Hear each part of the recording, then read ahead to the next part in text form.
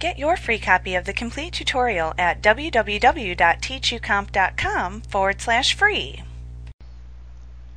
The Formatting Toolbar displays many of the common document formatting tasks that you use to enhance the appearance of your documents. So from this toolbar you can choose things like your font,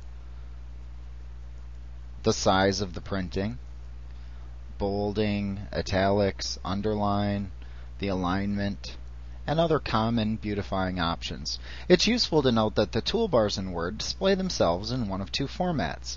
They can either be floating toolbars, which appear over the document area, or they can appear as embedded toolbars, where they look like they're a frame of the application. Now, you can actually take an embedded toolbar and make it floating by simply putting your mouse pointer over its left end until you see the little four-pointed arrow, and then just clicking and dragging it into the document. So this is the Formatting Toolbar displayed as a floating toolbar. And you can see it has its own title bar. It's got a little X on the right end you can use to close it. You can also take any floating toolbar and make it an embedded toolbar by clicking in its title bar and then dragging it to the side of the screen in which you would like to embed it until it pops into place.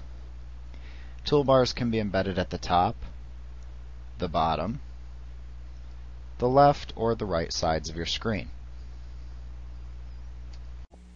Like what you see? Pick up your free copy of the complete tutorial at www.teachucomp.com/free.